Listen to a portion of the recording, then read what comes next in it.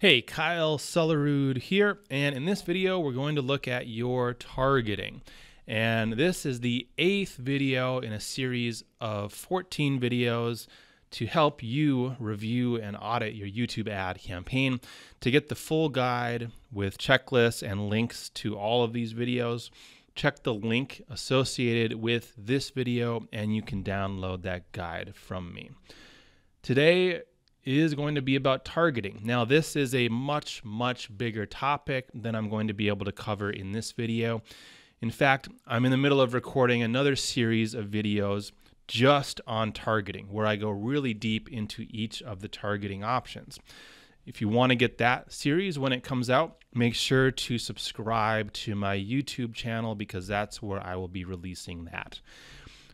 Today, though, in this video, we're going to look at some basic things when it comes to targeting to see if maybe things are too focused, too restrictive, and maybe there's opportunities to expand your targeting and get more results. Or maybe things are too wide and you need to narrow things a bit. So we're going to get into that in this video and see what we can look for. So first off, I'll briefly mention the types of targeting. So we have keywords, we have audiences, we have placements, and we have topics. Now, demographics, you could say it's a type of targeting, but this is really one that we would layer on the other types of targeting. We wouldn't really just target demographics and demographics alone. I'll actually have a different video in this series specifically about demographics. But in this video, I'm just going to talk about those other 4 targeting options that I mentioned. First thing I want to point out is that I would not layer any of these other types of targeting options. So to layer the targeting, you would have 2 different types of targeting in the same ad group. So for example, you could have audiences being targeted in an ad group and placements being targeted in an ad group. That would be telling Google you only want your ad to show on these specific placements and only if someone is in one of those specific audiences. This can drastically reduce the size, the pool of people who would be able to see that ad. And it's really not necessary. If you're targeting good placements, you're targeting good audiences, you should be able to get good results and really scale a campaign out that way. It's not necessary to get so focused that you're only targeting specific placements and specific audiences. Yeah, you could and should get good results if you're doing that. It's just going to be really hard to scale a campaign like that. So I don't recommend layering. I recommend separate campaigns for each type of targeting. That's what's going to help you get good results and scale. Okay. So take a look at your campaigns, see if anything is being layered. If you have multiple targeting options in the same ad group, I would go ahead and take this opportunity to split that stuff up. Let's look then at opportunities we might have to expand this campaign and really drive more results. First, I'm going to look at the placements. So there are a few different placement campaigns set up. I could go into each one, or what I'm going to do is just look at all of the campaigns at once and see what we're doing here for placements. So I can see that there are 1,100 placements being targeted, either YouTube videos or YouTube channels. For a campaign like this, there should be a lot more than that. Looks like we're targeting network marketing, which is a fairly big topic. I would expect there to be a lot of content on YouTube about network marketing. And because of that, I would want to target a lot more than 1,100 placements. I'm running campaigns targeting tens of thousands of placements. And the reason I take the time to do that is because placement targeting works so well. Not only do we know people are interested in those topics because they're watching videos about those topics, but they're watching a video in that moment, in that exact moment of interest.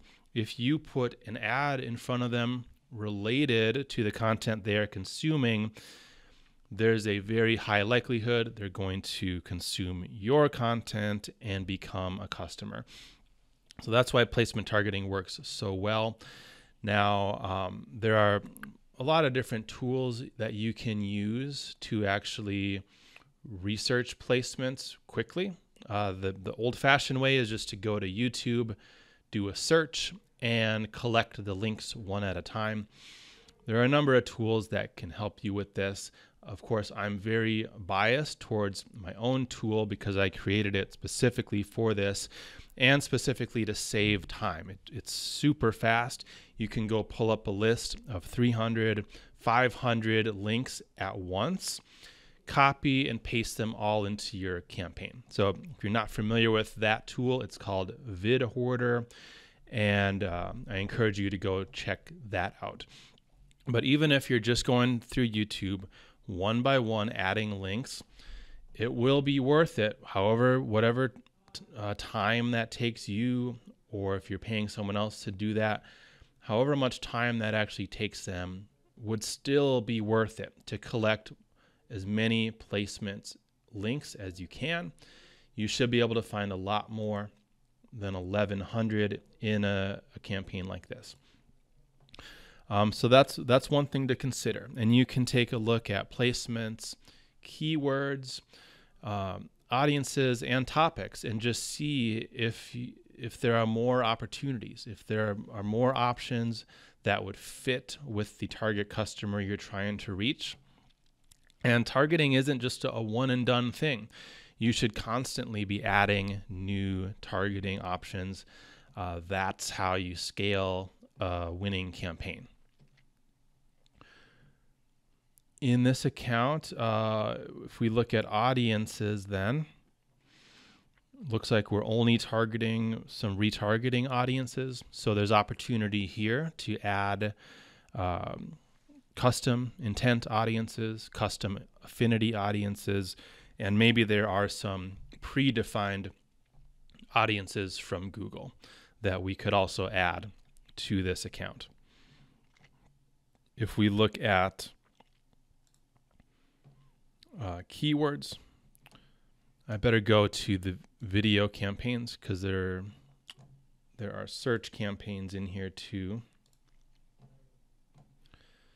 So these are the keywords that we're targeting on YouTube.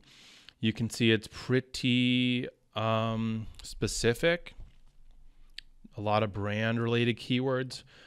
We should be able to target a lot more keywords here and hopefully find some that also would bring good results in this account. And then topics. It looks like there are no campaigns at all targeting topics. For this particular thing, since we're looking for network marketing related content, there actually is a topic, MLM and business opportunities. I am sure that would be a really good source of traffic for this campaign, and I'd recommend setting up a campaign, testing out that topic, and if it works, you should be able to scale pretty big just with that campaign, just targeting that topic.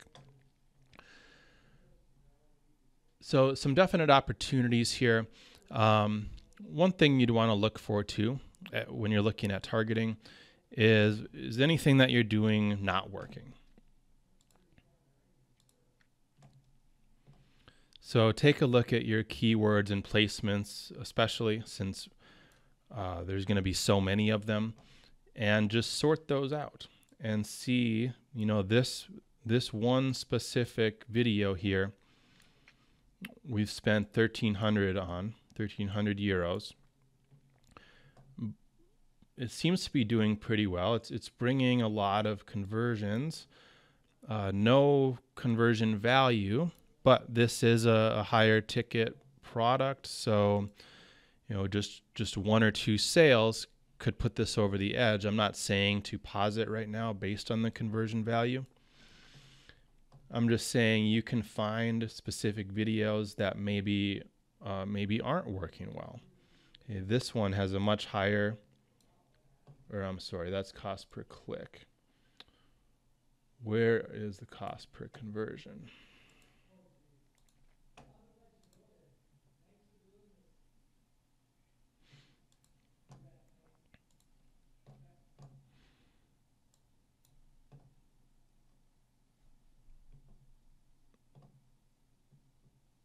Okay, this one has a much higher cost per conversion.